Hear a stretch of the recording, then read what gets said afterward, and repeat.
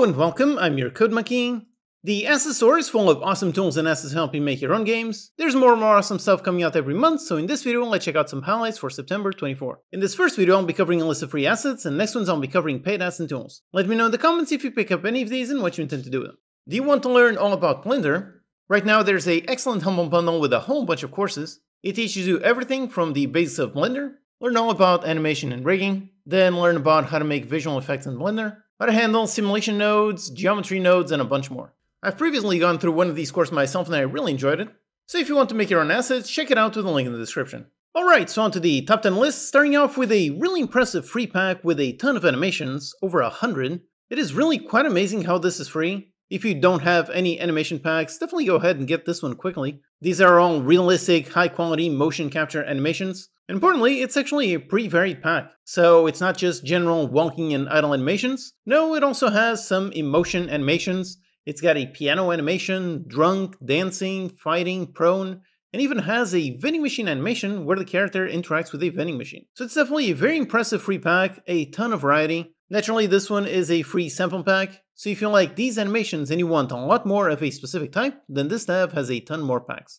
Then here's a fun, interesting 3D model. It's a Steam engine. It's just a bit of fun. I'm not sure how you would actually use this in a game. Perhaps as just a prop sitting on a desk, so something great for decoration. Or maybe scale it up and put it in some kind of hydro power plant or something. Or perhaps just as a fun learning experience. You can import this into Unity and look at it from all angles. It is animated, and it does seem to be realistically accurate. So you can look at the animation to see how a Steam engine actually works. You can see a part where the steam comes out, you can see how that pushes a rod upwards, which in turn pushes another rod sideways, which in turn generates rotational motion. So in all, quite interesting. Next, here's a simple but potentially quite useful tool. It is a very simple basic bar you can add to your editor, which lets you easily control the timescale. Meaning you can very easily play your game at different speeds.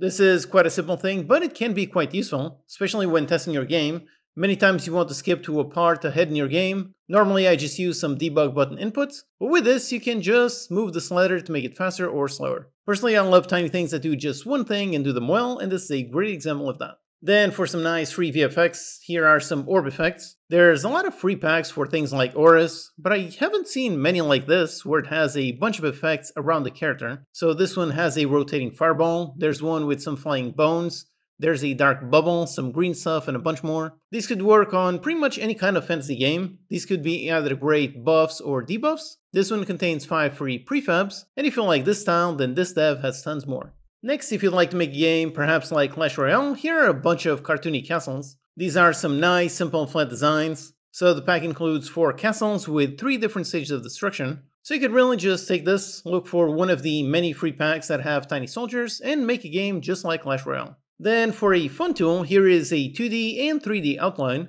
This is always a great effect for pretty much any game. You can customize the color, customize the thickness. You can also apply an effect to show it behind objects. It works in both 2D and 3D, and it does not require changing the material at all. The whole thing works as a post-processing effect. So it's all super easy to use, just add the component and that's it. This is always a great effect to add to things like interactable objects when you get near the interaction range. Then if you need some weapons, here's a nice low poly pack. It's got quite a nice amount of assets and variety. You've got 7 weapons, there's 4 bullets and 1 knife. You've got pistols, rifles, and shotguns, all in a nice low poly art style. Apparently these were made with a tool that turns 2D into 3D, so if you like this style, then maybe look into that tool. And then here we have a super simple nice system. It helps you change the color of your folders. So that's it, super simple. This can help you organize your project a little bit better, especially if you get used to a certain color meaning a certain thing. Like if you can memorize that your script folder is always in blue, then it's going to be much easier to find.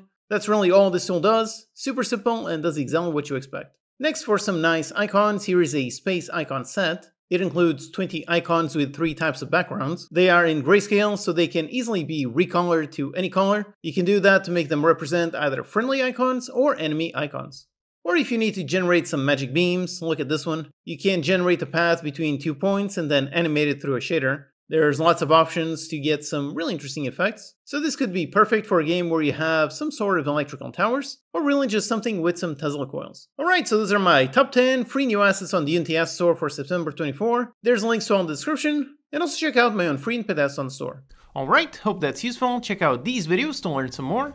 Thanks to these awesome Patreon supporters for making these videos possible. Thank you for watching, and I'll see you next time.